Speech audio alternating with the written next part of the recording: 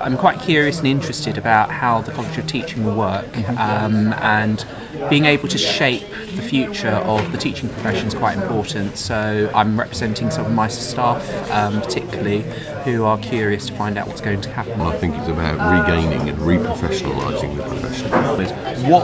What benefit is this organisation potentially going to have for, quotation marks, ordinary teachers? And the practicality of actually, if it's truly teacher-led, of getting the teachers out of the classroom or giving them time within their day or within their year to do this. And we discussed how a head may not be quite keen to give you money, or take you out of school, cover costs or things like that. What we might want to do is think about this organisation may want to redefine what we mean by who is a teacher. For me, a teacher is anybody who works, who organises, prepares, delivers, assesses education or learning in a officially recognised school of education. And for me that would go through from nursery all the way through to HE and include all the SEN, the crews, everything else.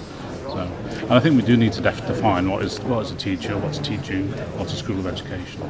I think for me it's made me realise how diverse the teaching profession is, how different every single person here is, and there's some people at one end of the spectrum, some people at completely the other side, and I think it's about not being too prescriptive because everyone's got a valuable input to have into an exciting time, or what can be a really exciting time.